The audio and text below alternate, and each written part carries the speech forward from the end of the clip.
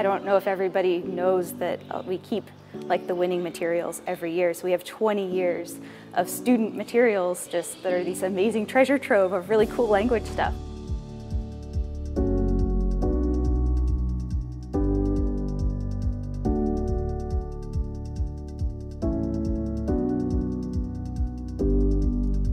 My personal favorite area would be what we're calling new expressions. So all the cool and innovative ways that kids have used language and shown us that languages are vital and relevant to daily life here today for them.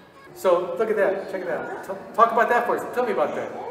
Yeah, in that clip I only got to do Monday, Tuesday, and Wednesday, but yeah, my mom just did it on the side of my mom's bed using her work computer.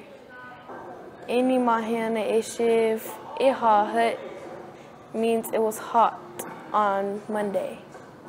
It's actually very cool. I love attending it every year. It's cool to listen to all the different languages, see all the different artworks of everybody.